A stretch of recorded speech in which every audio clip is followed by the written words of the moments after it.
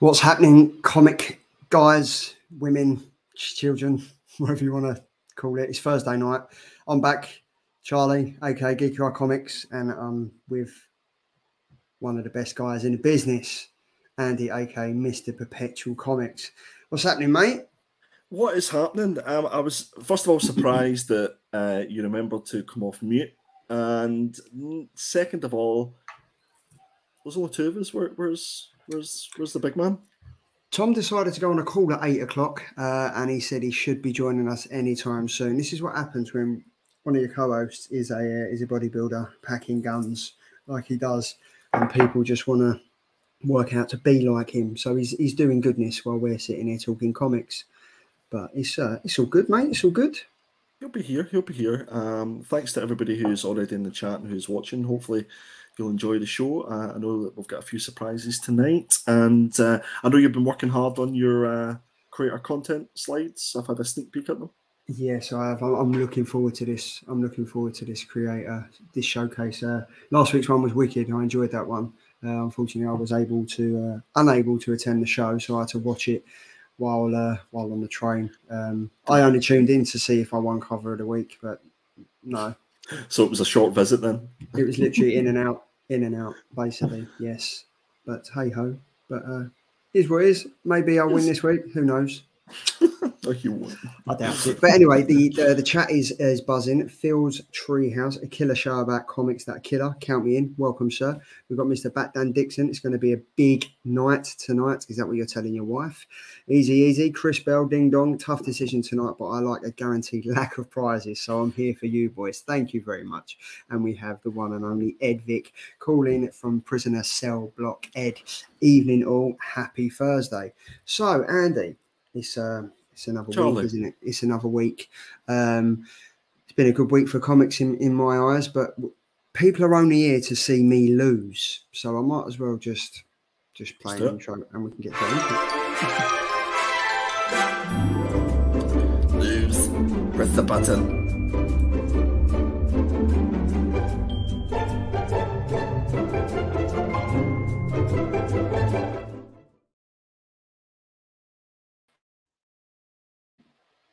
Did it work? It was listen. If that was a little bit technical difficulties, I think your laptop had a look at your cover and basically said, "No, sorry, we can't do this to you, Charlie."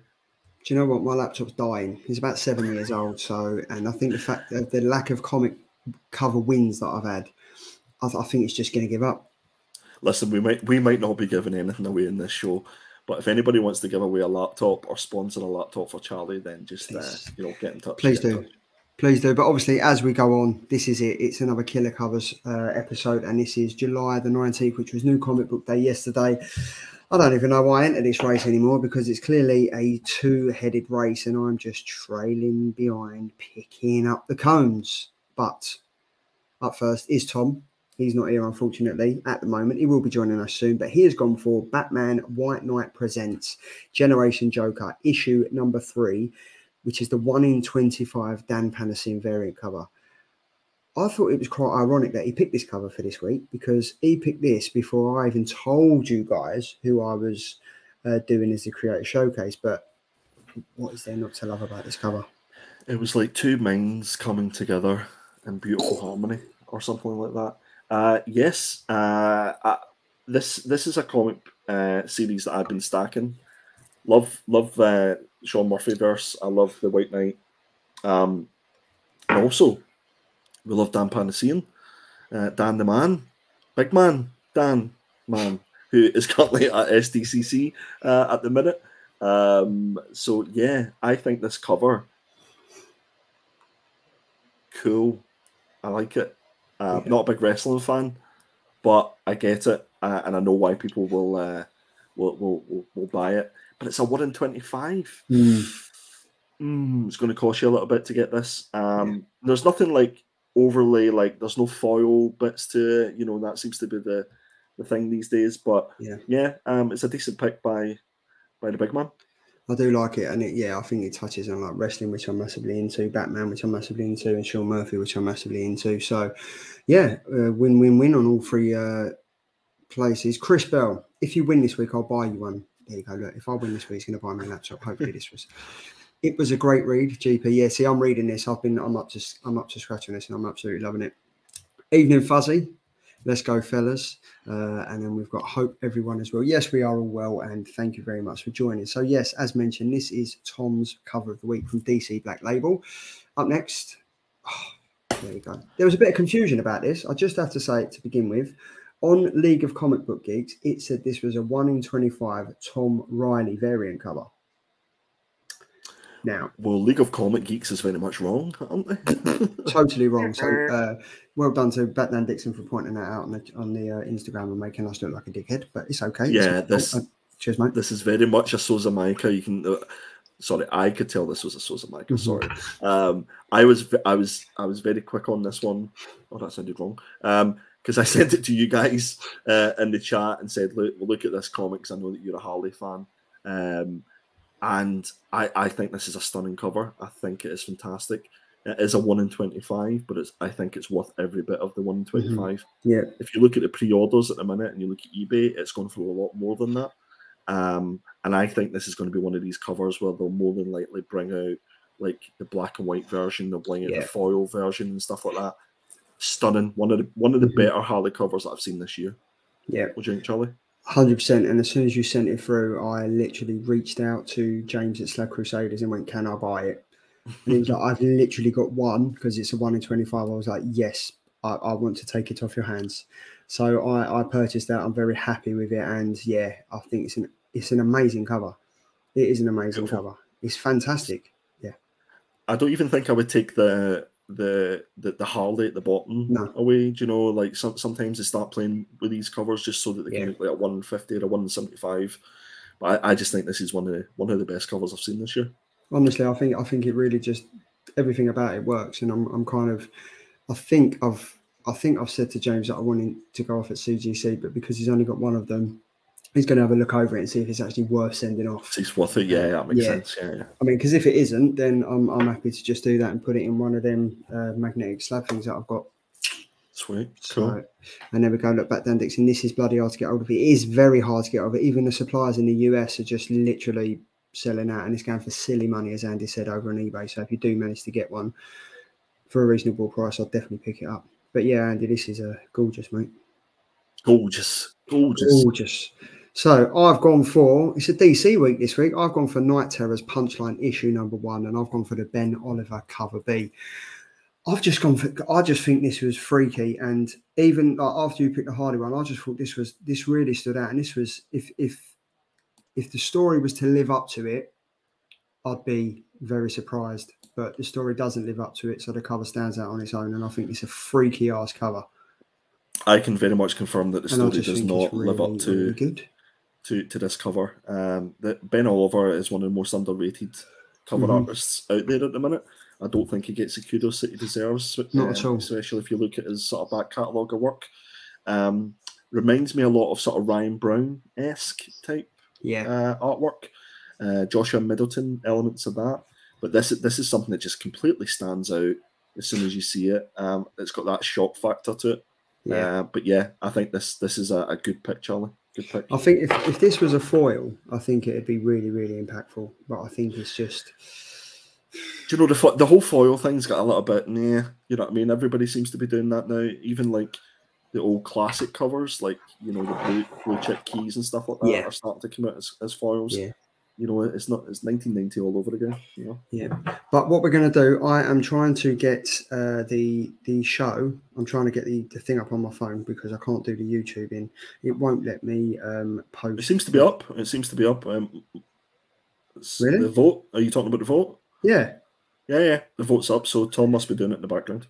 Tom is working. There we go. Look, I've set up for the vote. Just need to click go. Will be 5 minutes. Look at that. That even when he's on a call doing his business, he's literally doing stuff for the channel. So yes, so the vote is up. You've got mine, the Ben Oliver cover B. You've got Andy's 1 in 25 Soldier Micah, and you have Tom's 1 in 25 Dan Panacean cover.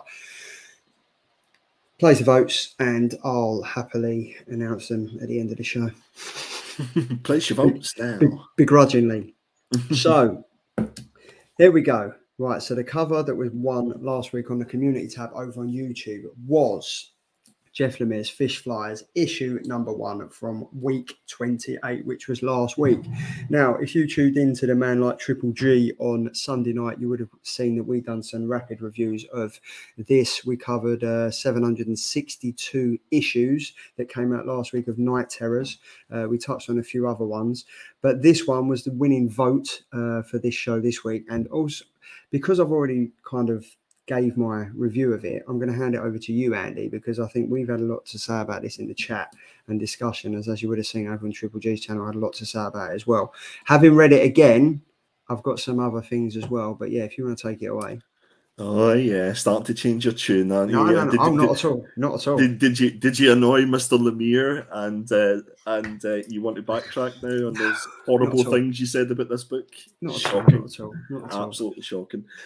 Yes. So this was originally my pick to read, and I was so glad that people voted for it, because I thought this book was fantastic. I couldn't understand the review that you were given and Peter gave. Obviously, each to their own. But I would imagine it's probably something to do with the fact that you did read 783 comics that week, and it was probably like last on the list sort of thing. Because I know that you can get sort of comic fatigue, and you don't take it in. But this particular, so this was written and the artwork is by Jeff Lemire. So I'm maybe starting the artwork. The artwork is typical Jeff Lemire. You can spot it from a mile away. It's got that sort of gritty-esque sort of, the face is kind of a sketchy, it's got that sort of raw kind of a look about it. And I like that. I love it. I love when Jeff Lemire does like cover art and stuff like that for different books. It's normally the ones that I pick up. The synopsis for this, I thought, was a really intriguing one. Obviously, Jeff Lemire is written Sweet Tooth. And the synopsis read, when a brutal and violent crime puts the life of an innocent teenage boy in the balance, it sets off a chain of events in Bell River, Ontario, that will permanently change several residents' lives. And as a manhunt heats up, a lonely girl named Franny Fox will form an unlikely friendship with a fugitive that leads them on an odyssey of discovery and redemption. So I thought, sounds absolutely fantastic, sounds really intriguing. What we got with this particular book, I think, was effectively the first chapter of a longer graphic novel. Whenever you read the last couple of pages at the end of this book, Jeff Lemire even admits that this was originally on his Substack, and it was written in the form that it was going to be released all at once, but then they decided to do it in comic form. And I think that's maybe where this first issue would potentially fall down with a lot of readers. I think the expectation, especially with it being on Free Comic Book Day, a lot of people had the expectations of this first issue being a real, kicking off really quickly and it giving a lot back to the reader. I don't think it managed to do that, but it gave me enough, because my expectations were kind of a low, to be honest with you, and I didn't read the Free Comic Book Day, so I knew nothing about it. I didn't, have any spoilers or anything like that. Do you want me to go on, Charlie, just give them a little bit of an overview of sort of what happened in the book? Yeah, go for it. Hello! There he is, just in time to talk about Fish Flies. Fantastic. Welcome. Have I missed the covers? Yes, you have missed the covers. The vote has gone spectacularly well. Let me give you a very quick update. Charlie is not winning. There we go. There's the update. Charlie is not winning. See you, Charlie. See ya. So Fish Flies issue 1, it opens up with a group of teenagers and they're kind of standing outside a shop, and it's completely engulfed in fish flies. So fish flies are actually a real thing, and it happens once a year. I think it's around about Canada and stuff like that, wherever there's lots of lakes and things like that. And they basically rise up from the bottom of the water whenever it gets to a certain temperature, and they all basically go to wherever there's light, but they only survive for like 40 hours before they literally just all die. And it's a bit of a phenomenon around the world why this happens. And they're called fish flies because whenever they die and people stand on them, that's the smell that you get, because they've been living at the bottom of the river for so long. So yeah, going back to the more you know. So with these teenagers standing outside this shop, they see that the shop is covered in fish flies, and basically the group of boys, which you can see on the left-hand side, goad each other to say, well, you go to the shop, you go. And one of them, who we kind of find that is kind of like the person that's kind of a bully to a certain extent. Yeah. They go, well, you go, you go. We're paying for your stuff anyway because you can't afford it. And he goes, right, okay, I'll do it. Takes off his shoes, walks across and all you hear is crunch, or all you see is big full pages saying crunch. So it's given that sort of idea of it being really, him wading through all these dead fish flies. Gets to the shop and is suddenly stopped and startled because the shop is getting robbed, and the person that's robbing the shops looks up and goes to shoot the young boy. And it's at that point we see a sort of flash to a guy lying on a field.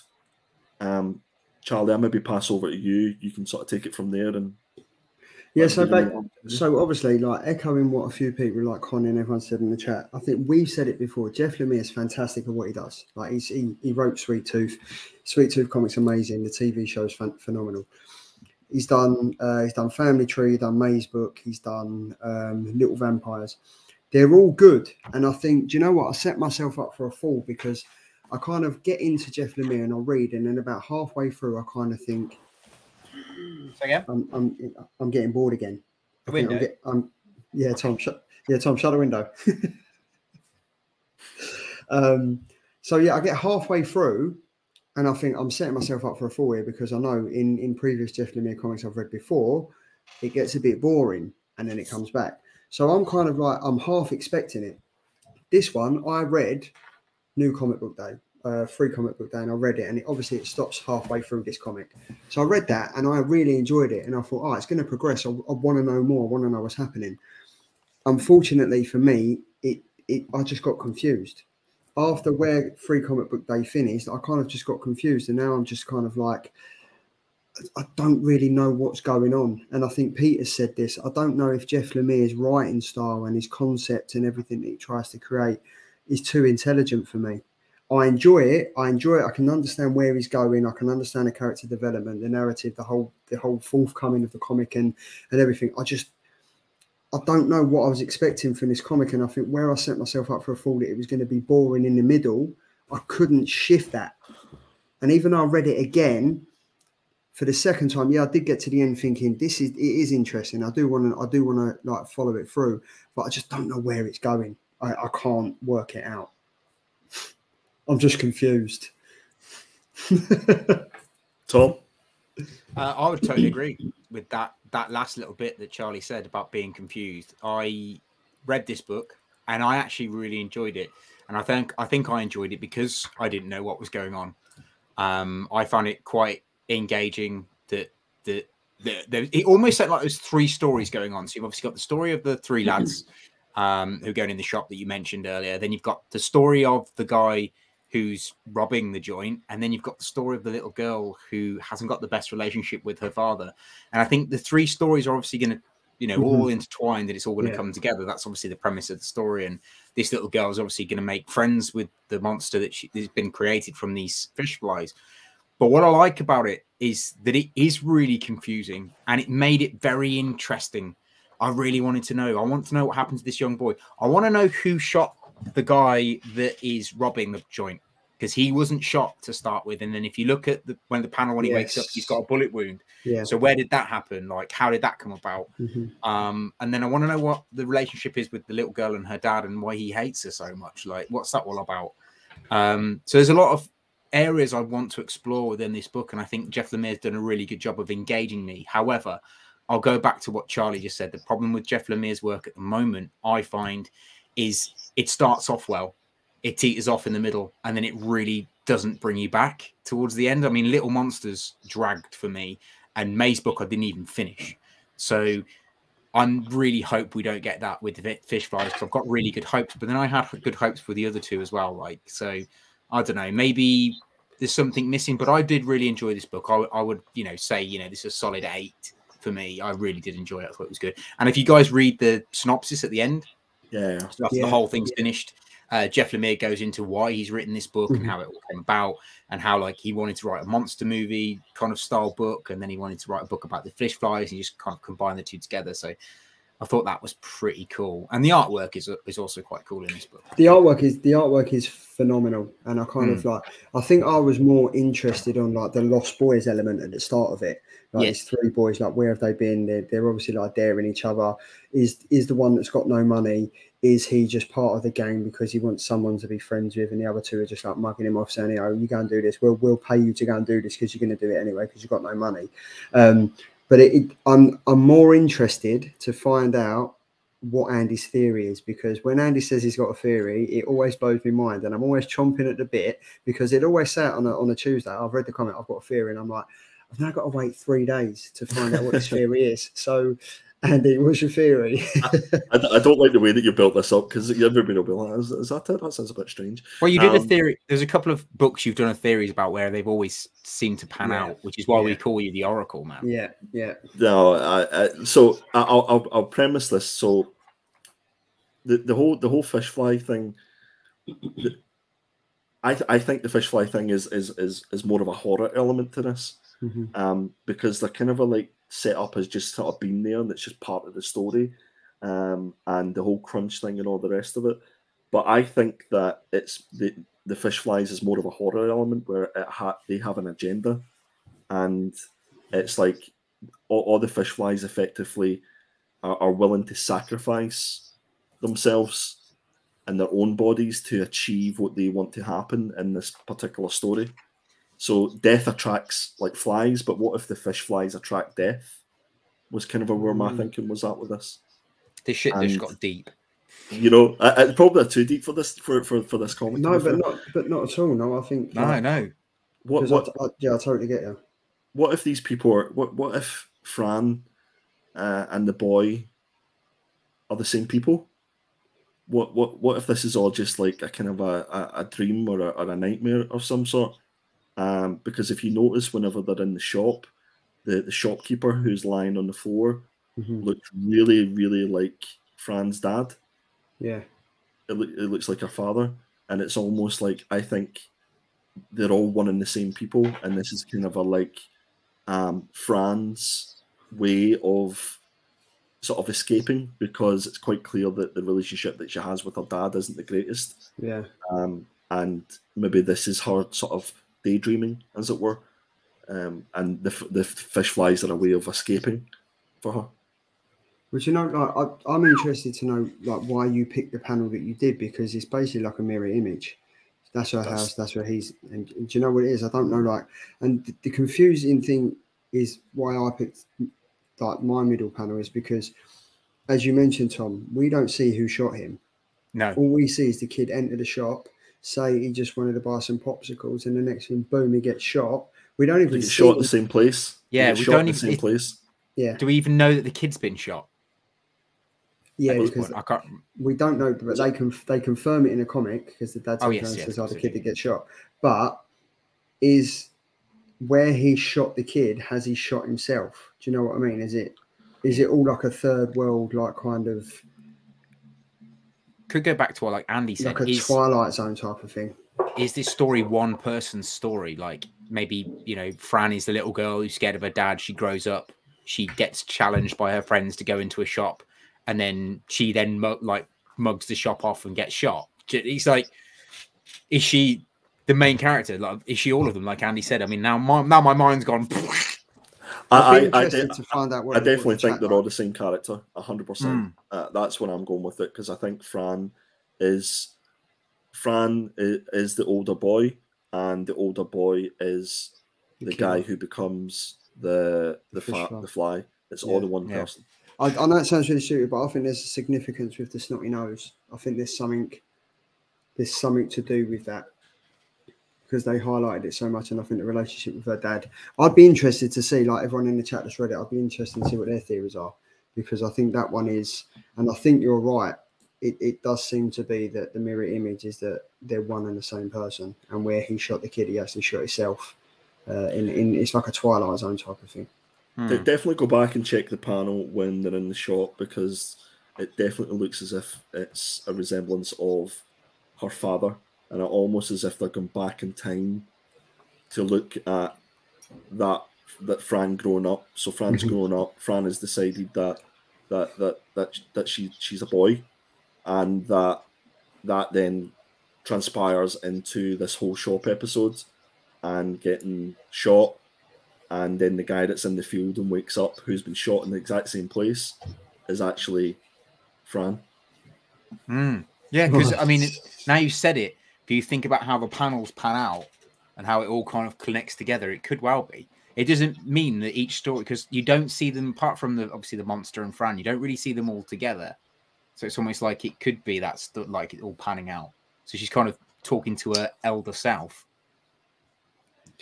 Bloody hell, this is it. Yeah, do you know it's what got deep. Yeah, it's got deep. But I mean, this is what. So obviously, I didn't thoroughly enjoy it. I thought it was okay. I didn't thoroughly enjoy it because I didn't get it, because I was confused and stuff. But the thing is with Jeff Lemire, like, he does things like this to engage you and kind of get you involved in it. And now that I've heard your two like breakdowns and theories of it, I want to read it again, see if I've missed anything, which is the beauty of comics, because I've read it totally different way to you've read it, to the way Tom's read it as well. You're on mute, Andy. It's like, you think it's my first rodeo, wouldn't you? I think that's the beauty of comics. Normally, Charlie on mute. Exactly. I think that's the beauty of comics. I think everybody has their own understanding and perception of it. But I think the key is to read this book, go out and get it and give it a read, and take your time. And just remember that this just is the first part of this story. So don't have no expectations, but just see what you take from it. And see, look, as GP said, I need to go and read it again now, and I think that's what everyone's going to have to do. The only thing with this, though, is, as GP said, I can't believe we've got to wait until September. Yeah. The issue. This seems to be an ongoing thing with Jeff Lemire's work, unfortunately, that he is essentially like taking forever to get it out there. But I think because he's doing the art and the writing as well, I mean, look how in depth these are. You can understand why it's taking 2 or 3 months to get a comic out there, but who knows? I think overall I'm going to give this a 7, and that might change once I read it for the third time. But I, after hearing what you guys have said, I want to understand it a lot more. I want to look into it with that mindset now that they're all the same person, because I kind of didn't do that. I kind of read it as 3 separate stories, and then there's going to be a coming together of all of them. We're going to find out the relationships and stuff. So thanks for putting it there. And then we'll realise I was completely wrong. Yeah, I don't know. You've been right quite a few times. Yeah, but yeah, I'm going to give it a 7 for art and writing. Tom, you said an 8, didn't you? I did. I'm going to give it an 8 as well.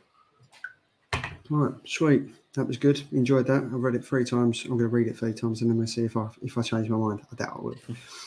So we are now at the final order cutoff, top 3. Now, obviously, we've been doing this for the past, 4 or 5 weeks now, and obviously, final order cutoff, FOC, is the date retailers must submit their orders before publishers set their print runs. Basically, in layman's terms, it's the final day to get your comic orders in before the comic shops turn around and say, you can't order the comic this week, it's already done. You might be able to get it, but it might be a bit harder for you. For Slab Crusaders, as we like to order ours, they must be in before 9 p.m. each Sunday. It is now, so I need to change that back.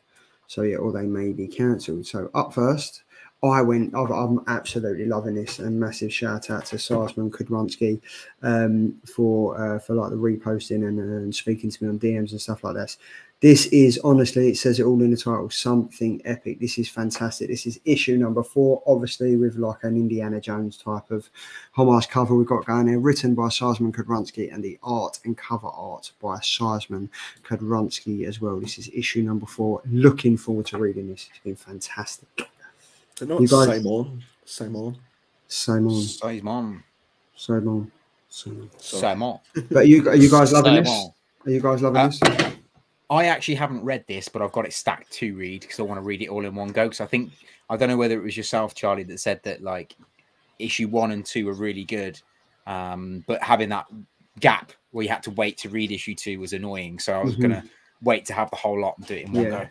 I think I only started reading this because Peter was doing it on his show, and I was kind of like, oh, let me get a head start. And by that time, there was 3 issues for me to read, and I did enjoy it because I think it's quite narrative heavy. There's quite a lot of artwork to get your heads around and stuff. So when you read it and you have a break, you kind of forget what you was reading. So reading them 3 on the trot was enjoyable, which is why I've gone for it, because it's the beginning of an epic adventure, something epic. So scan that barcode. Oh, so yeah, that's me. I've gone for Harley Quinn, Black, White, and Redder, issue 2. I did know who the artists was, but it says Various. So Various has done the art on this. But this is a cardstock variant, I believe, of this particular cover. So I picked it because I just like the negative variant of it. It's a bit very John Tyler Christopher vibes, so I liked it. So this is one I would definitely get as a cover, pure cover buy. It's definitely more than one artist and writer, because I had the misfortune of reading issue number 1 this week, and it's like it's three different stories, and issue 1 was pretty poor. Yeah, I've read issue number 1. I enjoyed it. I thought it was alright, but it's hard. How could you possibly enjoy that issue, man? Honestly, it's Harley Quinn. Harley Quinn, man. Oh, anyway, speaking of shocking issues, Night Terrors Catwoman issue number 2 from DC. This is a cover by. This is by the fantastic Tula Lotte, and that's the reason I put this on my pull list. So go hit that QR code and it will take you straight there to pick up the raw copy or slab copy if you so wish. That is gorgeous. That is it. That is a really, really nice cover. Do you know if it's going to be cardstock or foil cardstock. or anything? Yeah, cardstock. Pretty much That's any really DC variant is cardstock now, isn't it? Yeah. It's just the whole Night Terrors. I think the majority of them are going to be cover buys, because the stories, other than I think it was one this week, which was Nightwing, which was decent. The rest of them was great. Yeah. The rest of them have been horrendous. This one, issue number 1 of Catwoman was because I actually went into them this week going, right, okay, I'm gonna just leave all those ones that I've read and let's start fresh. And Nightwing was the last one that I'd read, so I was like giving up hope at that point, but that saved it for me. That one. But yeah, so if you scan the three barcodes, QR codes even, you'll be able to go over to Slab Crusaders, and then you can kind of pick up comics that you want. And obviously they're updated every Wednesday, so there's a various amounts of comics for you to pick up over there. Now, what have we got next? Oh yes, Andy, over to you, sir. Sit back and relax. Yeah, we have Killer Indie Picks for July 26th, which is obviously next week's new comic book day. First up is one for you, Charlie. We have Alice Never After from Boom Studios. This is written by the fantastic Dan Panasian, and artwork is by Giorgio Spalletta. So this is the follow-up to the series. I think we read all the issues for that series, don't we, Charlie? We did, mate, yeah. Yeah. I think we originally picked it because of the J. Scott Campbell cover I picked for one of the cover picks, and then it kind of, we've all just gone down this massive Dan Panasian rabbit hole, as it were, pun intended. Yeah, boom boom. So yeah, the synopsis is Alice finally got her wish. Wonderland has become her new home, but with her abuser's avatar with the uncanny grin turning the mad residents of a moonstruck world against her, she's clawing for a little rationality amongst the chaos. As Alice's sister Edith and her childhood friend Earl fight for a way to bring her back, Alice has to contend with whether or not her torment is due to her father, herself, or maybe a curious combination of both.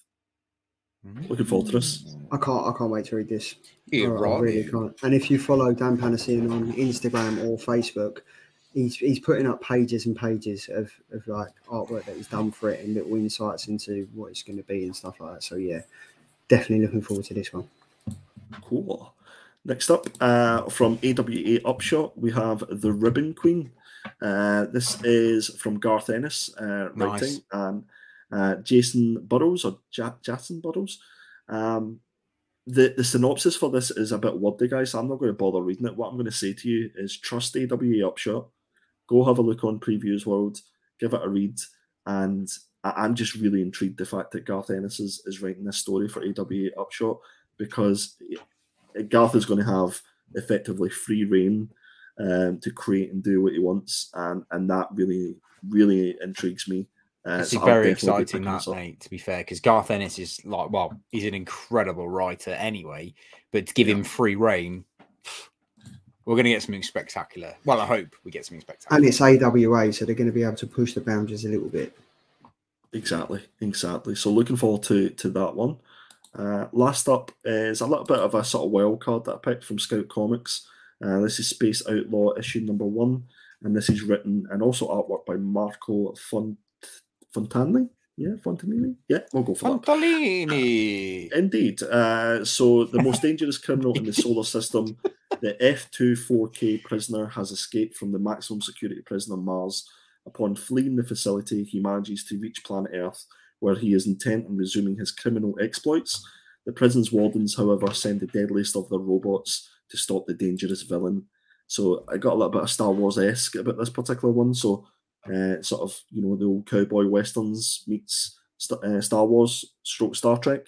I'm all in. Give it to me. Yeah, sounds good. This just looks like all I can see is Chuck Norris. Yeah. This looks wicked though. Like, I think, and again, because obviously Indie, Scout Comics, AWA, they're just putting out some good stuff at the moment. I like this cover though because you can kind of see the X-rays of his intestines and stuff like that. Yeah, it's pretty cool. Yeah, the reason I picked these is just to highlight the ones that maybe go under the radar that people don't realise are there. So yeah, if you're interested in these, make sure that you go to your LCS and pick them up. Boom. Right, so now I'm very excited about this because I'm well excited about this. I've been working hard on it and I'm ecstatic. Like my time's come around again. So without further ado, I'm just going to jump straight into it.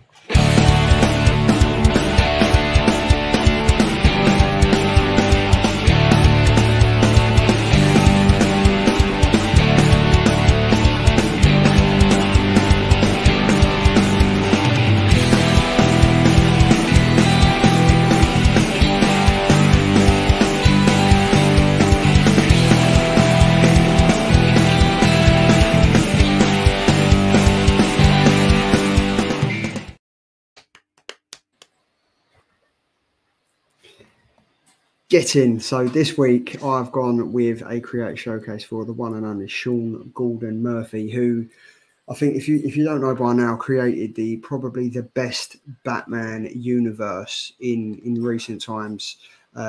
He's obviously created the Murphyverse, as loads of people will obviously know. But what a lot of people don't know is that he's done some seriously good stuff before Batman. I think with like everyone being like a comic book lovers and everything, they kind of just thought that he kind of created this Murphyverse and jumped into it and then created that, and then no one really heard about him beforehand. But obviously Sean Gordon Murphy is an American comic book creator known for work on books such as Joe the Barbarian with Grant Morrison, Chrononauts with Mark Miller, American Vampire, Survival of the Fittest, and The Wake with Scott Snyder, Tokyo Ghost with Rick Remender, and the miniseries Punk Rock Jesus. He's also to the creator of what I just said, the Murphyverse, written Batman, White Knight, and sequels Curse of the White Knight and Beyond the White Knight.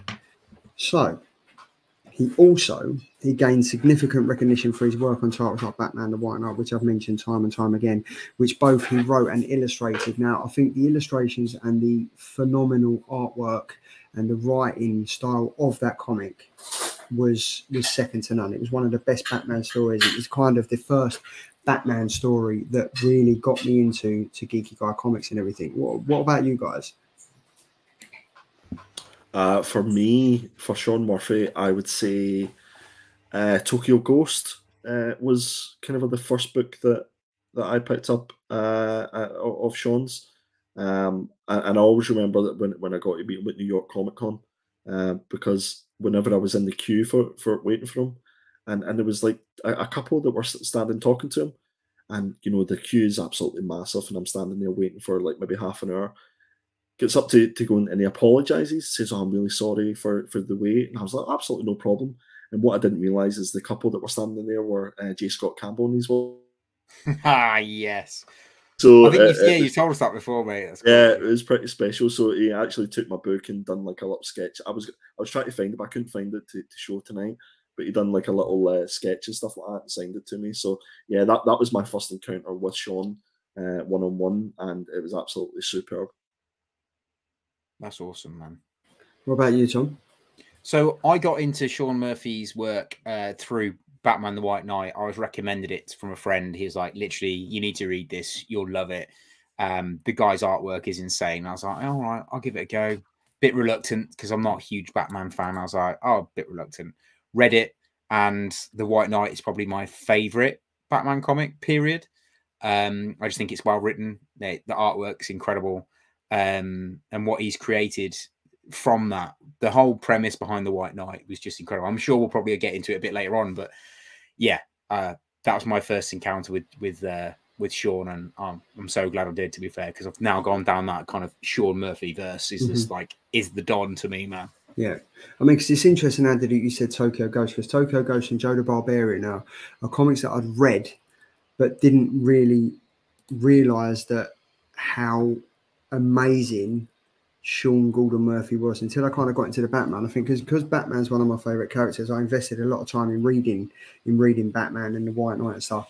But going back over and doing this last day, I realised how good Joe the Barbarian actually is, and then, like the whole thought process of the story and everything behind it. I mean, because obviously with Sean Gordon Murphy, like, he won Eisner Awards for the way that he created his Batman. I mean, he's like killing it at the moment with like what he's creating with this whole Murphyverse. So obviously Murphy is obviously known for his dark and gritty style, and his work often delves into complex and thought-provoking narratives. So if you haven't read the Batman Murphyverse, it kind of tells the whole different version, the alternative version of Batman, where the Joker in the story challenges the traditional hero of Batman, and Batman becomes the kind of villain, and the Joker becomes this White Knight, which is a fantastic take, because I don't think this has ever been done in DC before. And where this is DC Black Label, he's allowed to push the boundaries a lot more, which is more enjoyable.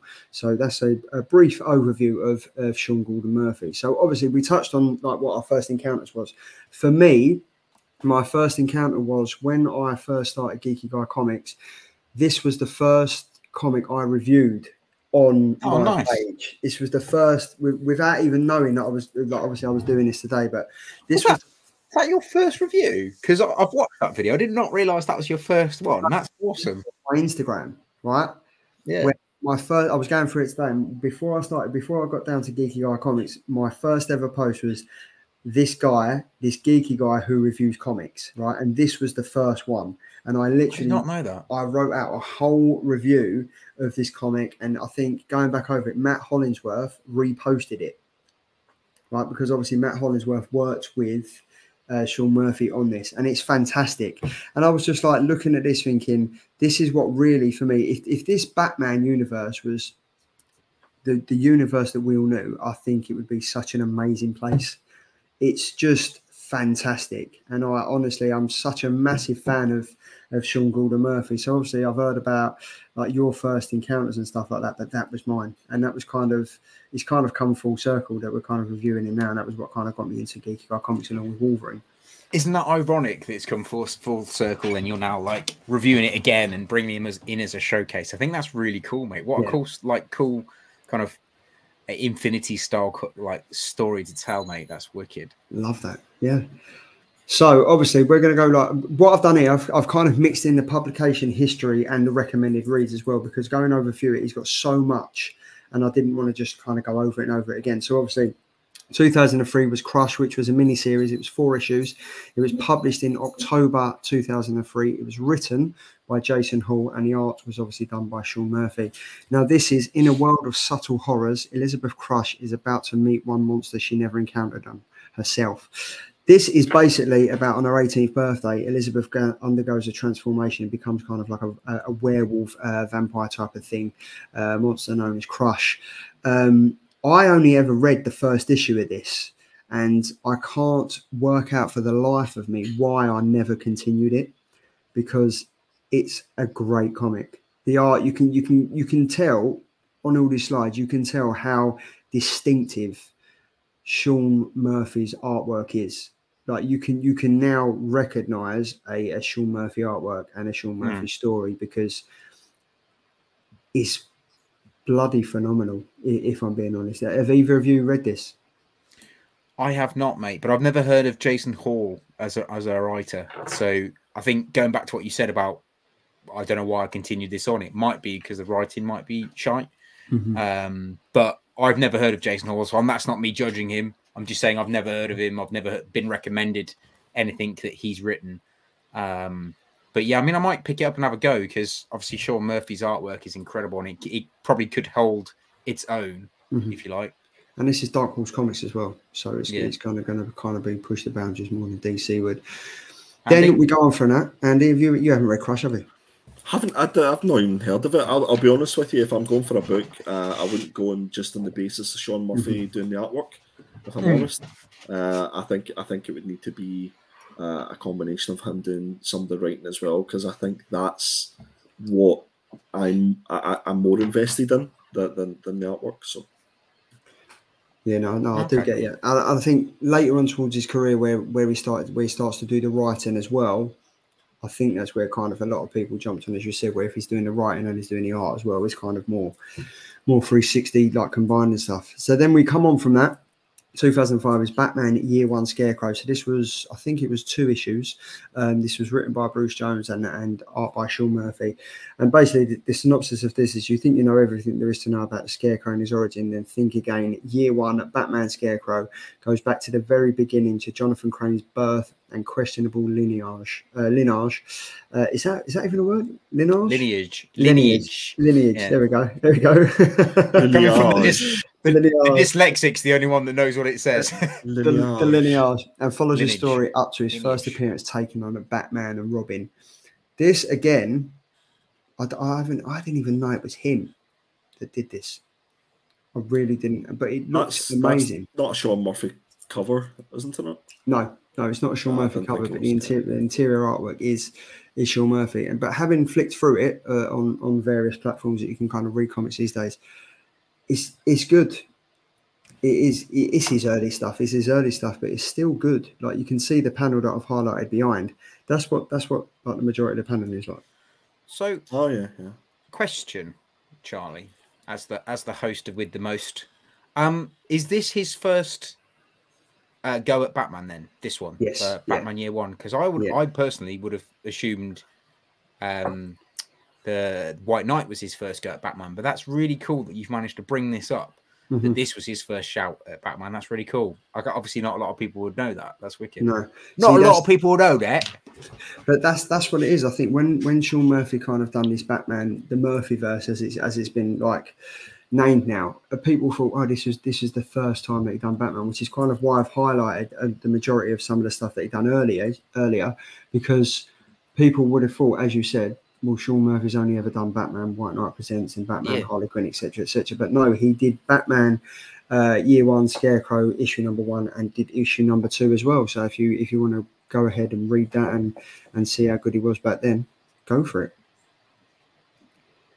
Then we've got this one. So Joe the Barbarian. This is 8 issues. This was published in March 2010, written by Grant Morrison, and the art is by Sean Murphy. This one it's a lot of emotion. Like, I really, really enjoyed this. And you can kind of pick this up, I think, for about £15-16 a trade paperback on Amazon or eBay. But for people that haven't read it or know what it's about, Joe is an imaginative young child of 11 who happens to suffer from type 1 diabetes. Without supervision and insulin, he can easily slip into a delirious dissociative state that presages coma and death. One fateful day, his condition causes him to believe he has entered a vivid fantasy world in which he is the lost savior, a fantasy land based on layout and contents of his home. This is, for me, this is when you can really start to tell that Sean Murphy was investing a hell of a lot more time in the art instead of like his early days of like the writing and stuff like that. For me, this is, if the way that I looked at this, if one of these panels was to be in a Batman White Knight now, you wouldn't be able to tell that much difference, because it's kind of very much, it's the same line work, it's the same shading, it's the same details and stuff like that. But Joe the Barbarian it's an amazing comic. It's a really, really enjoyable comic. Have you read it, Andy? I've not read it, mate. Didn't even know it existed. I would honestly give it a read, because it's just, I just really, really enjoyed it. Like, there's so much emotion through this story, and like you kind of see this story is told through the eyes of an 11-year-old dealing with diabetes and trying to grow up, and with like the lack of friendship and living in this imaginative world and stuff. It's amazing. Honestly, really, really good, really, really good. So we go on for It is. It's wicked. It really, really is good. 2010, we go on to 2012. Punk Rock Jesus. Now, this was 6 issues. This was written by Sean Murphy, and then also the art was done by Sean Murphy. And a quick breakdown of this is a reality TV show starring a clone of Jesus Christ. Yes, you heard it. A clone of Jesus Christ causes chaos across the US of near future in Punk Rock Jesus. This is just all hell. This is like literally, this is pushing boundaries here. You've kind of got Jesus. It goes by the name of J2, and he creates a punk rock band and literally just wants to get away and do his own thing. And this is another quality comic. Like, I can't stop singing the guy's praises. Like, there's so many things out there that, like, for instance, like Night Terrors, right? If you was to give like certain writers and artists Night Terrors like that, they would do such a better job than what's going on now. Punk Rock Jesus it just pushes back, and I think because it was done by Vertigo, Andy, you've probably read quite a lot of Vertigo, more than me. Was Vertigo a comic publisher that kind of pushed the boundaries and let them do more and get away with stuff? Oh yeah, absolutely. Yeah, Vertigo was known for bringing up the writers and the artists that we know of well today. It was sort of seen as a bit of a stepping stone to get to like DC and Marvel and stuff like that. And I believe that this was the kind of a first book that got Sean's name out there, if I'm not mistaken. Not just because of the quality of his artwork and writing, but just because of the content in that book. The 6 issues was kind of a quite near the bone and touched a lot of nerves. Put it that way. Yeah, it was, and again, it's another one that if you're a Sean Murphy fan, you kind of need this in your library, because this is, as Andy said, it does push the boundaries, and it does a bit close to the bone with some of the stuff, and you kind of like you wouldn't be able to see that these days. But yeah, I mean, it was 2012 that it was published, so yeah, get onto that. Then we go over to Chrononauts, 4 issues, published in 2015. Written by the one and only Mark Miller, aka Millerverse, and then artist by Sean Murphy. Now, this was, I haven't read this, I've only read the synopsis of it and briefly looked over some of the pages and stuff, but Corbin Quinn and Danny Riley are 2 buddies who love to have fun. They're also scientific geniuses. When their research leads them to a time-traveling adventure, will they use their knowledge for the good of mankind or use space-time continuum for their own ends? This is the story of a man's first televised steps through the time stream and everything going wrong in the process. I think if you look at this now, you can kind of see where a lot of the Batman influences have come from. Like the character structure, like the artistic design of like the character poses and stuff. And what I'm trying to say is that you can really see that Sean Murphy has a distinctive style of art and drawing that has gradually over time got better and better to where we are now in the Murphyverse, with the likes of the Von Fries that he put out there, the Batman Beyond the White Knight, the Harley Quinn, which he works on with his wife, Katana.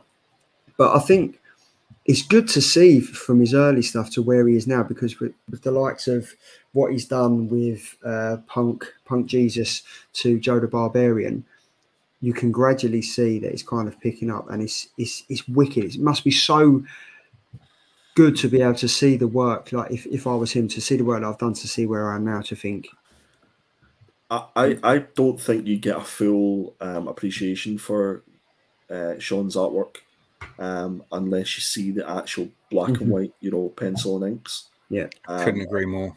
I think he's a little bit like Greg Capullo in that way, that if you strip it all back just to the core of what he does, that's when you go, my goodness, this guy is absolutely fantastic. So if you do get the chance, I don't know, Tom, maybe you can answer this one. Has Sean done an art book?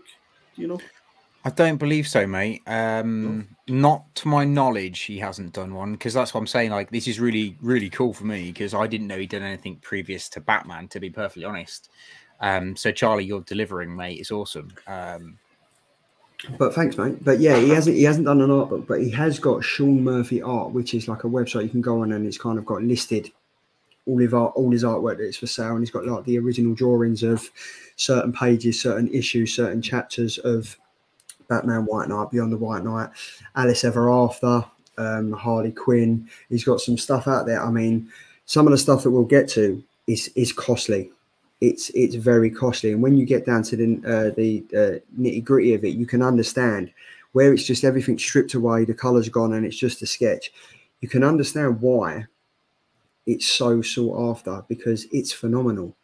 And what he's done, I'm not sure about like the previous stuff, and he did it in Joe the Barbarian for 2 or 3 pages. At the end of the comics that he does, he kind of just puts in these blank sketch panels of basically how it looked before the colour was added and stuff like that, and what's coming up in the next chapter. I know in the Batman ones, he'd always say coming up next in the next issue, and it would have literally the black and white sketch images of what we can expect from the next issue and stuff like that. And that's really cool to see, because I'm a massive fan. I think, Andy, you got me into this, a massive fan of reading black and white comics now.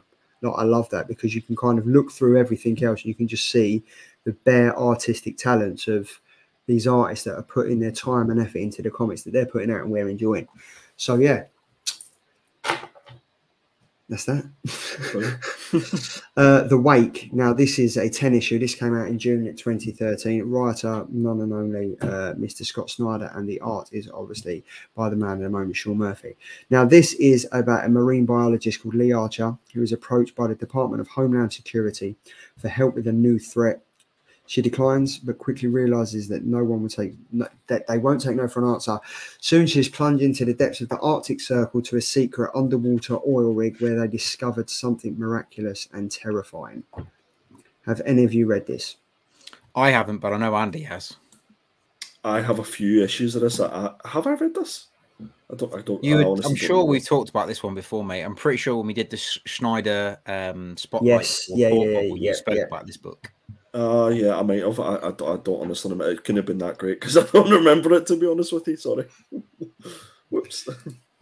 But I mean, this is another one. So basically, I'm a big fan of Sean Murphy, and I'll hold my hands up and say I haven't read a lot of his earlier stuff other than Joe the Barbarian. I haven't really touched on it.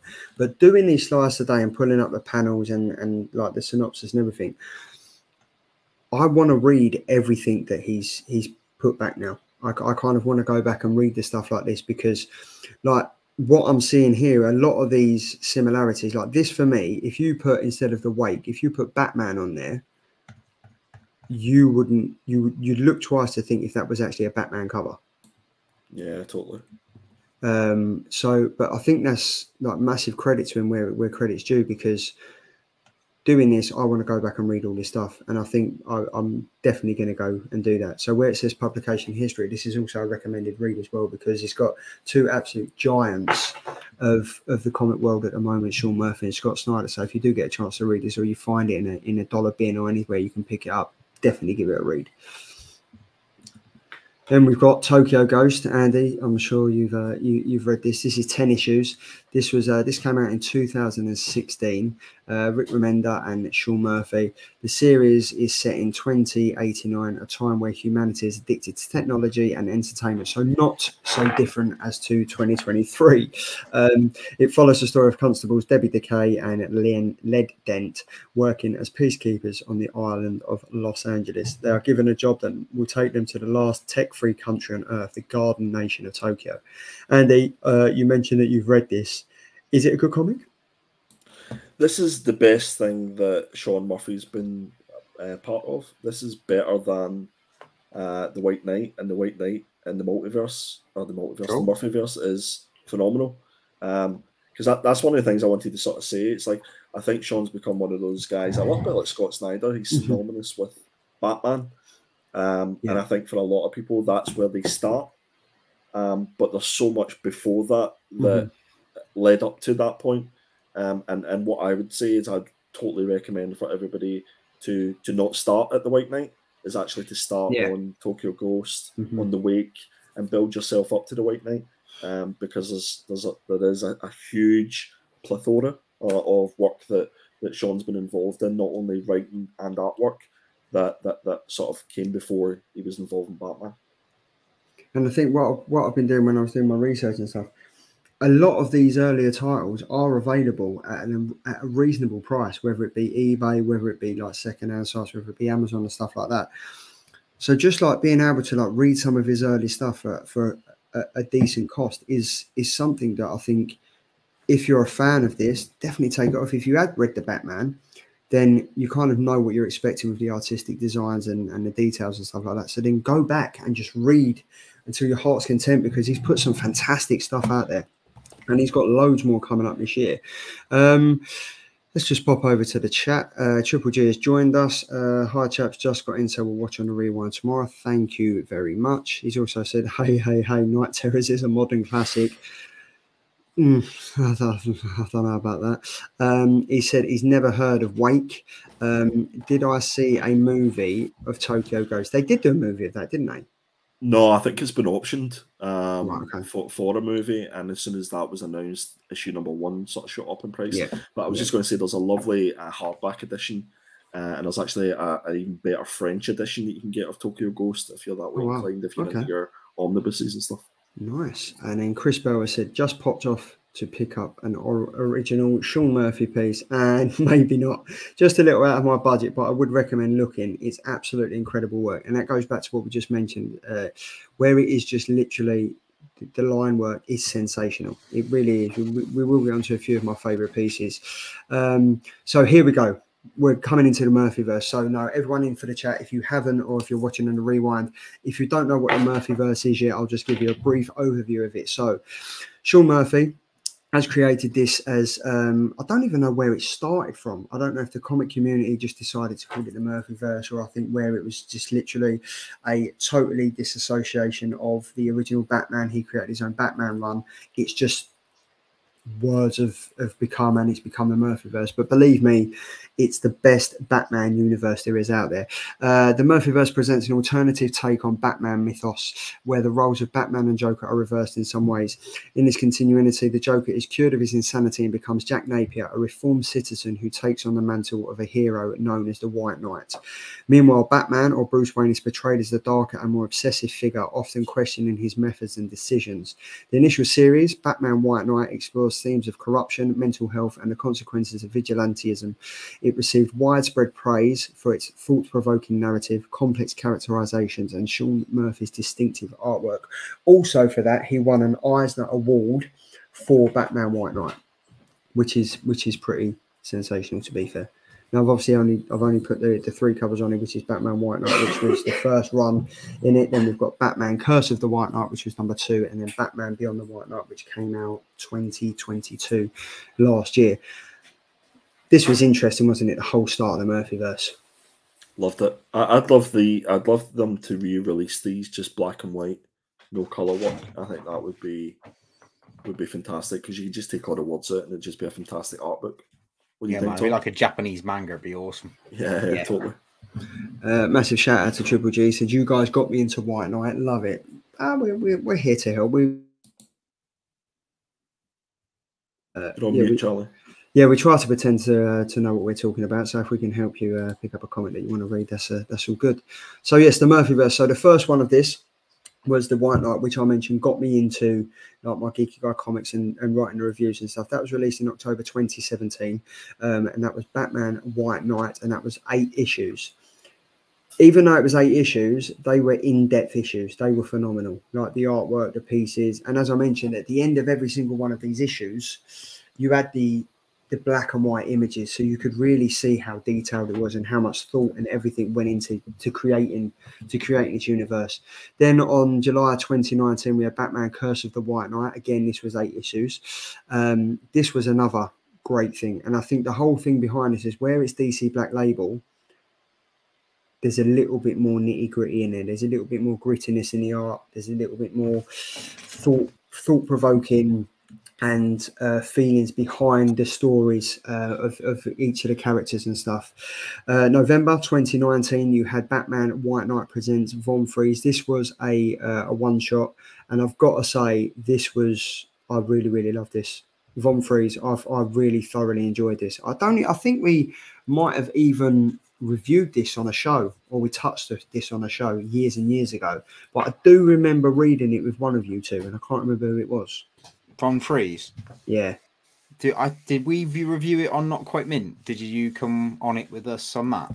I remember reviewing it somewhere, because I was just like, this is an awesome story. It just told the story of Dr. Von Freeze.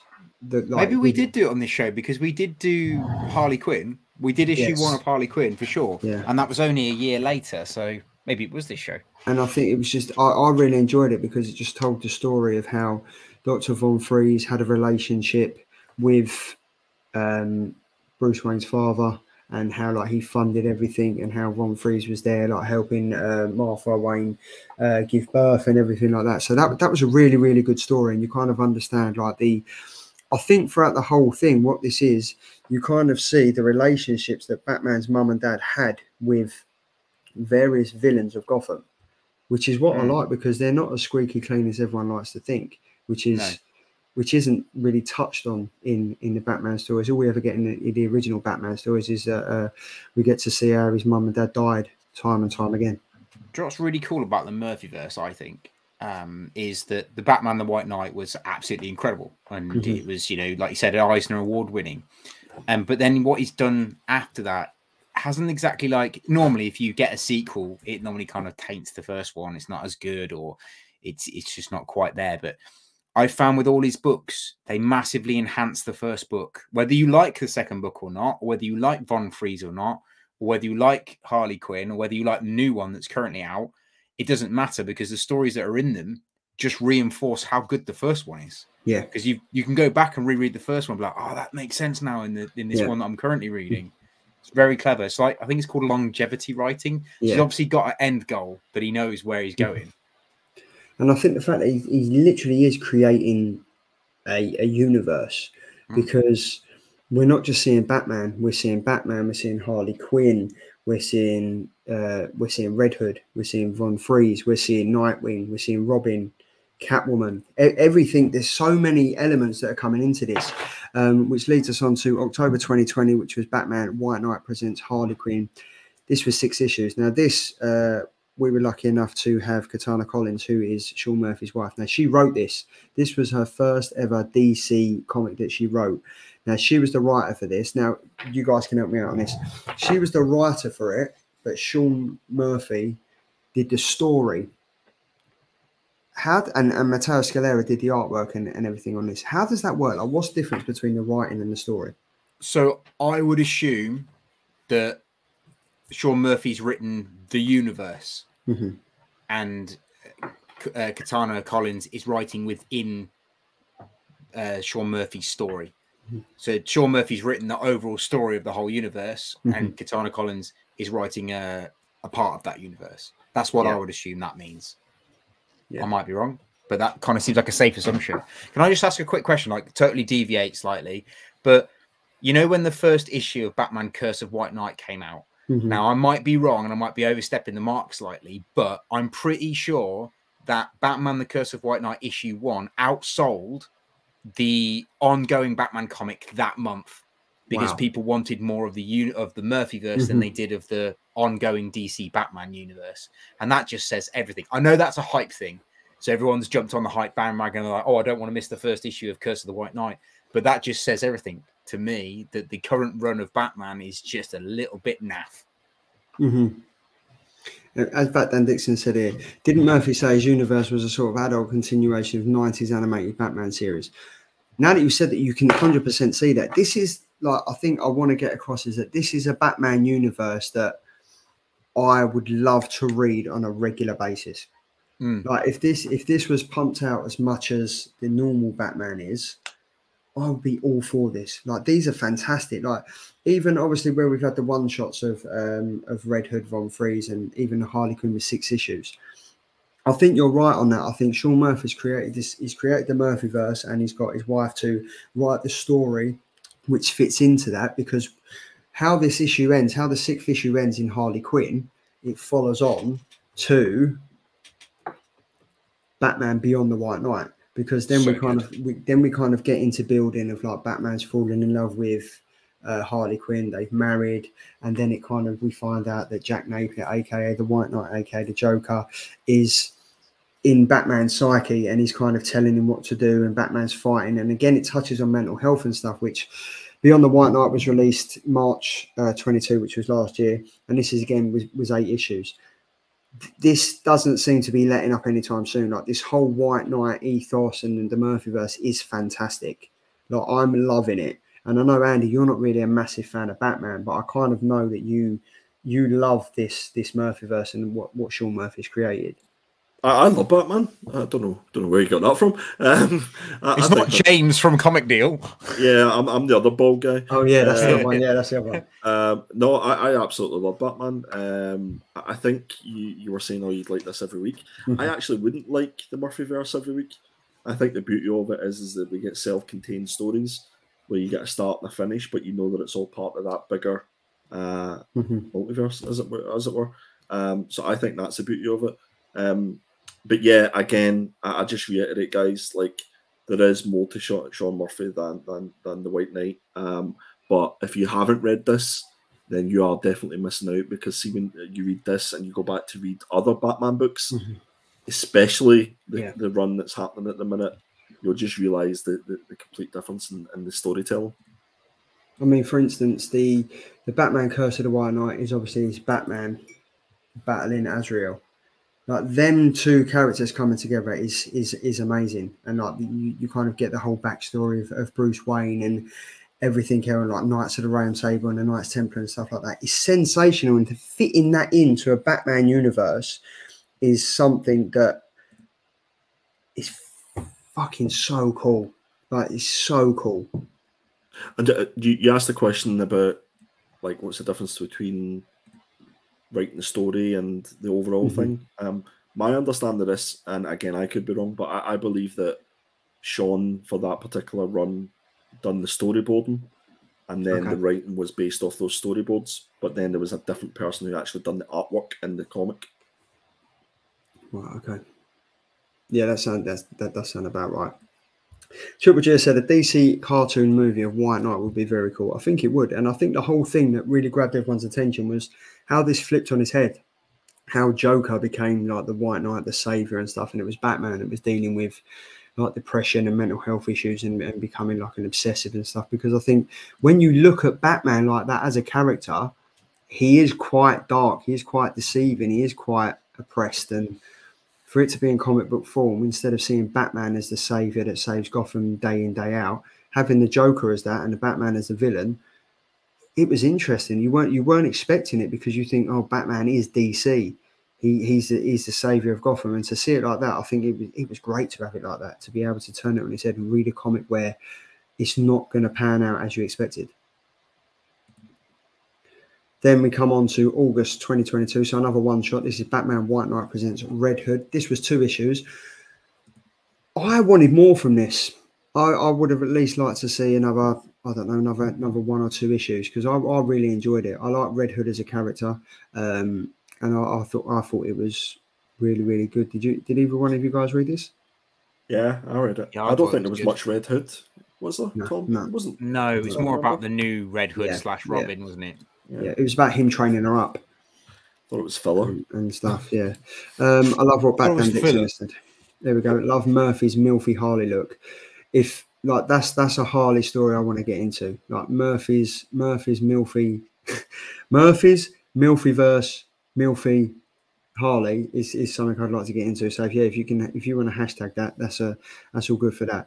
And then finally we come to the latest installment, which is May 2023. This was when it was released. Batman White Knight presents Generation Joker, issue number 6. So obviously, if you've been following the whole Batman White Knight, you will know that the character on the front is Joker's daughter.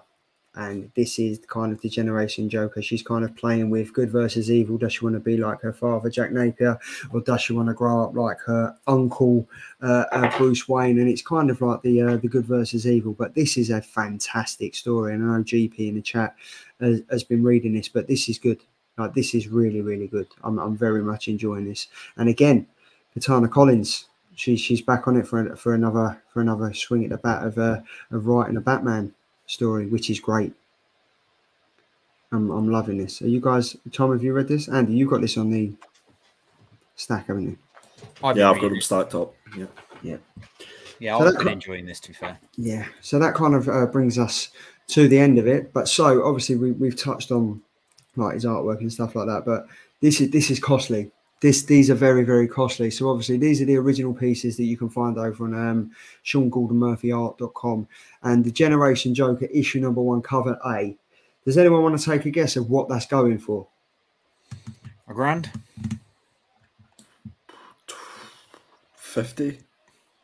50 grand. It's going for $8,000. Nice. It's not bad. $8,000. It's cheaper than a J. Scott Campbell. It is.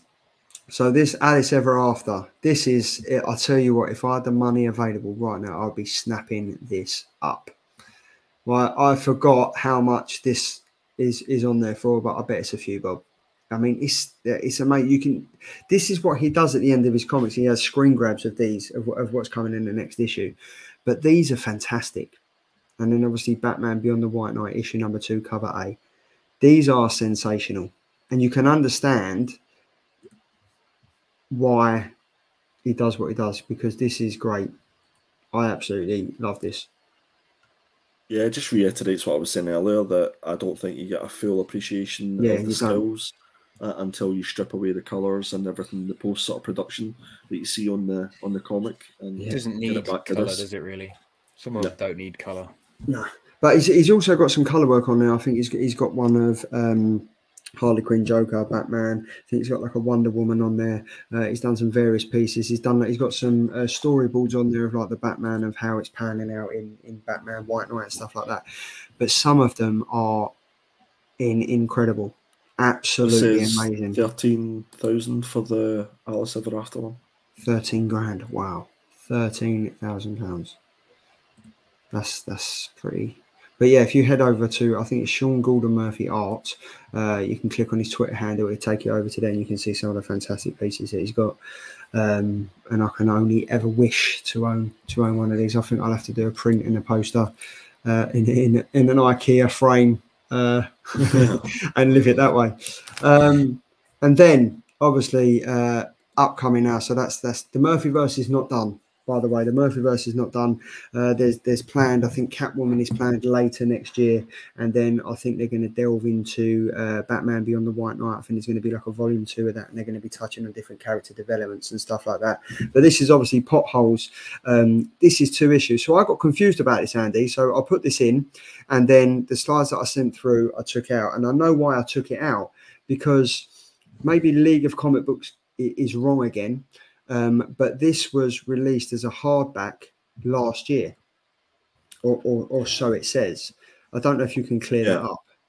So it's getting released by Whatnot. Massive, who are now Whatnot, Whatnot, who are now Massive. So, but yeah, that's what confused me. And obviously, this is the dream team of Sean Murphy's writing it, and colorist is Matt Hollingsworth, who did the original Batman White Knight.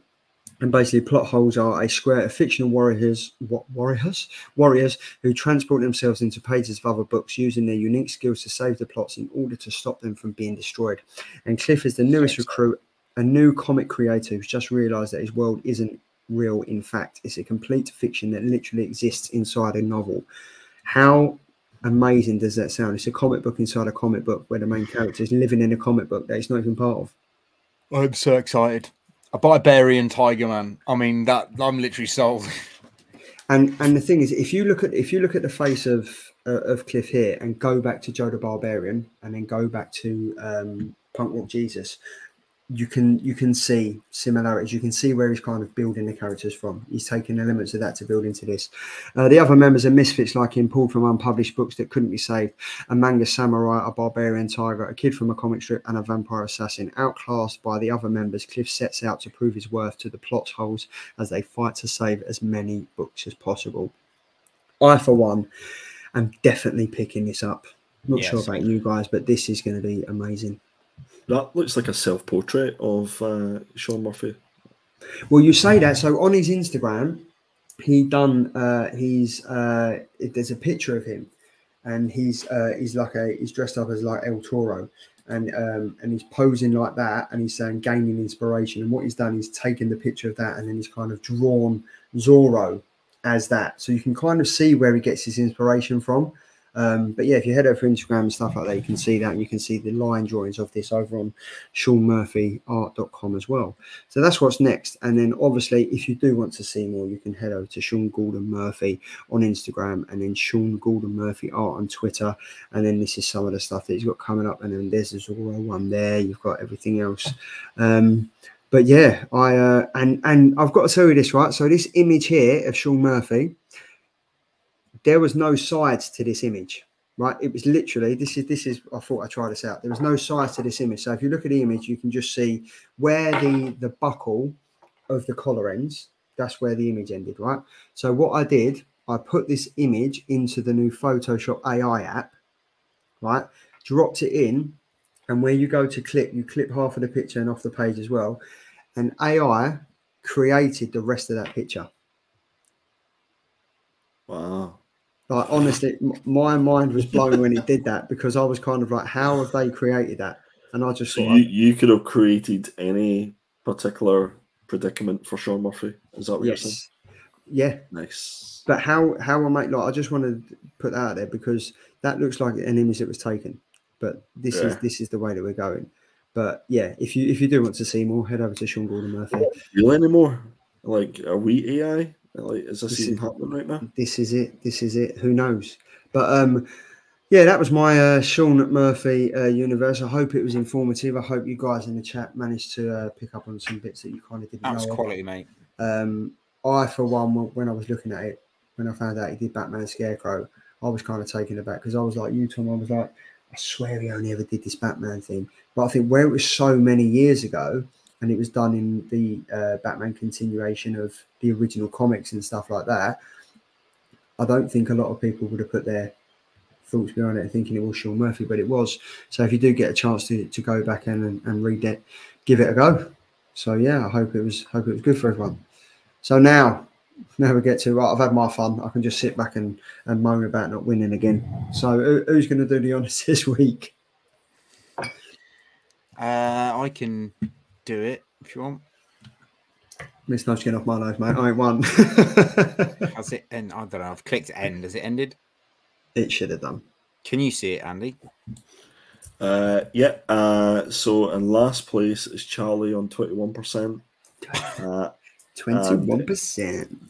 In joint first place, or second place, depending how you want to look at it, is myself and you, Tom, with 39% each. Split decision. How my cover never won this week, I'll never know. It's an absolute travesty. And I want Which cover did you go for? I went for the Harley Quinn 1 in 25 size of my car. Ah, okay. Come on now, guys. What's going on? If I'd have done a vote, I would have voted for that one. So. Oh, thanks, mate. But oh well. Do you know what? It's the taking part that counts. That's absolute shit. It's the winning. Everyone wants to win, and unfortunately, no one won this week. So. I guess we're all even. We're all even, aren't we? No. What we put half an issue on each of ours, so half. Just put one on each. Yeah, just put one on each. But yeah, nice fun. Yeah, great comments, great covers, guys. Thanks for everyone that voted. So obviously you can do the usual. You can do the usual housekeeping. You can follow me over at Instagram.com/Geeky Guy Comics, and then Twitter is Geeky Guy Comics. No. Oh, okay, I'll do it. Instagram. You froze, mate. Sorry. I thought you froze. I just went into AI mode. I thought that was the AI had come and attacked Charlie there. What happened? And then you can follow Perpetual at perpetual.comics, and then over on Twitter is Perpetual Comics. And then Tom, you've got Not Quite Mint, and then you've also got Tom Malin _PT, haven't you as well, mate? Absolutely, mate. Perfect. And then you can follow us, if you're not doing so already, the Killer Comic Show over on Instagram, and then Killer Comic Show on Twitter. We're picking up quite a few followers now, so the traction is definitely there. I think if speaking from the time and effort that we do put behind to put our stuff on social, we do enjoy doing it, and it is I would say it's visually attractive, and I'm going to go out there and say, yeah, visually attractive. Our Instagram account is something that we should all be proud of. So thank you to everyone that pays attention to all the posts we put up. Thank you to Buffer for putting things out on time, and thank you to each and every one of you in the chat that take your time to like interact with the socials that we put out and stuff. So thank you very much for that. Yeah, here we go. The Killer Comic Show sneak peek for next week. So we've got, as always, we've got 3 amazing comics. I've gone for, I think I went for Harley Quinn issue number 1. Had to go for that. Black, white, and redder. Andy? It's terrible. It's absolutely terrible. I'll be voting for that one then. I went for The Ribbon Queen, which we looked at just a few moments ago by Garth Ennis, EW Upshot.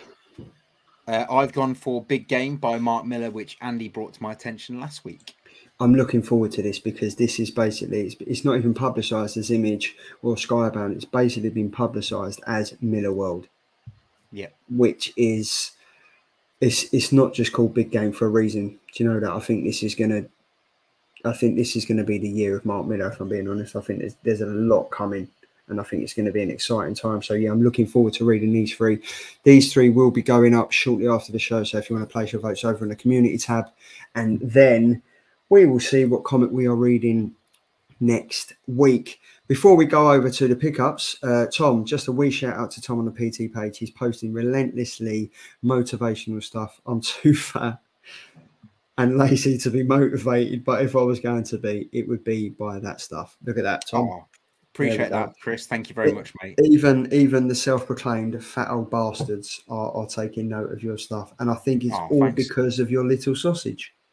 Yeah, probably. I mean, if you get your wiener out in public, people will look. But there we go. Another fantastic show, guys. Thank you for letting me take the time to mull over and gush over Sean Gordon Murphy, and for anyone in the chat. This is the time where we can kind of sit back now because Andy's probably got 20 minutes worth of pickups. I've got a few that I'm really excited to show off. Tom, have you got anything? Unfortunately not. I've got some stuff in the pipeline though. There we go. So Andy, do you want to take it away, or do you want me to get mine out of the way so you can just have all the time to yourself?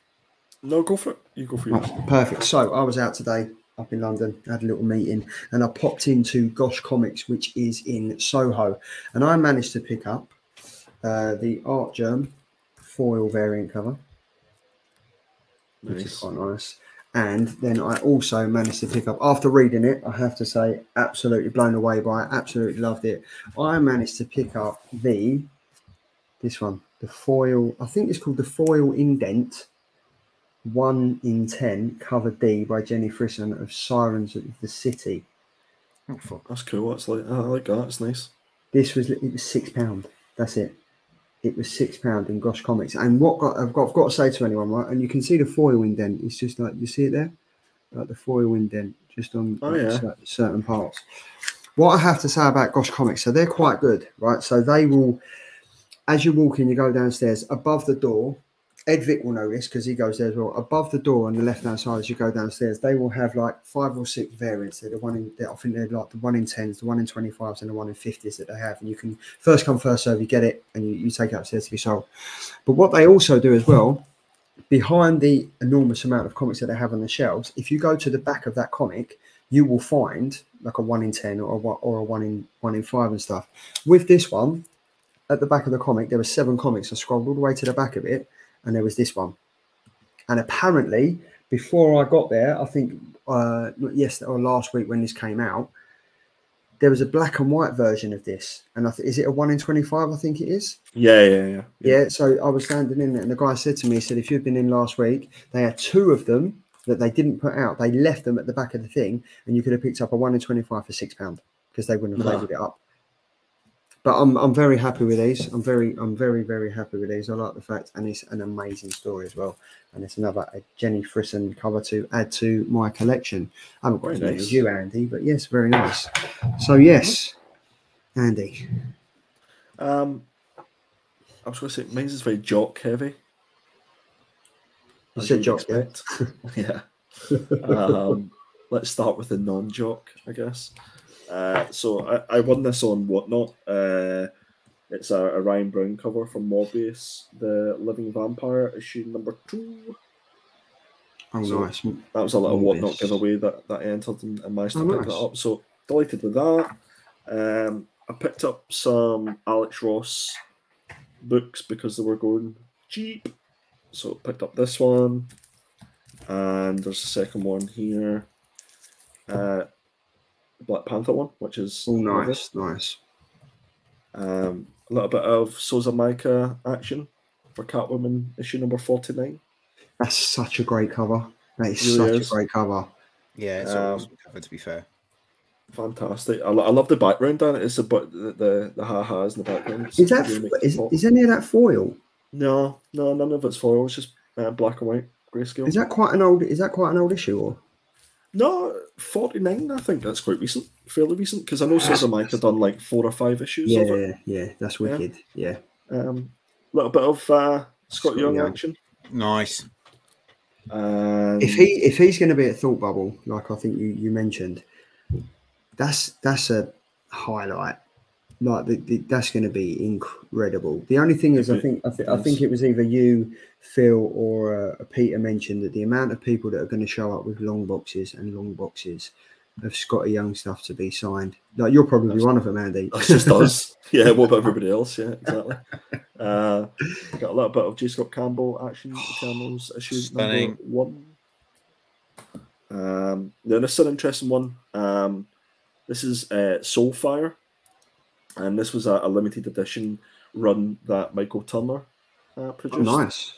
You'll see here, unfortunately, get a little ding and bent the top corner, but hey ho. You'll like this one. David Nakayama, some Wonder Woman issue number 795. Yeah, the Fic 5 one. Yeah, I love that. Great cover.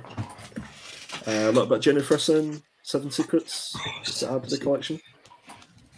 Did you ever read 7 Secrets? I got 4 or 5 issues and got a bit bored of it, to be honest. Yeah. Scott Shelf. He, I think he 3D modelled. He had the 7 Secret, the 7 briefcases. Yeah, they were pretty cool. Yeah. J. Scott Campbell again. Luke Cage, nice. And this is the jock side of things. So this is Spawn 250. So this came as this regular cover, and then there was a second printing of it, which was just grayscale. There's also a great Sean Gordon Murphy cover for issue 250 of Spawn that you should definitely go check out. But happy enough to pick it up. I've got a couple of issues of this, but it was so cheap I just had to pick it up. Got some slabs, boys, that I got from Stackery. So the first couple were picked up, A, because they were jock, and B, because of the limited edition, what you call it, label. Yeah. And I thought this looked really cool with the label. Yeah, that is wicked. This is Venom 200. It's one of those, thick boys. Yeah. Cool like that. And it moves. It actually moves in the case. I can hear it moving because the quality of case isn't great for these big boys. But I just love the way that it sort of presented with the label and stuff like that. Yeah. So that's that. 2 more to go. So this was one that I've been hunting for quite some time. This is a limited edition label that CGC done. And I think it was like 1 per store. I might have made that up. But it was quite difficult to get this Batman label here. That's cool. Yeah.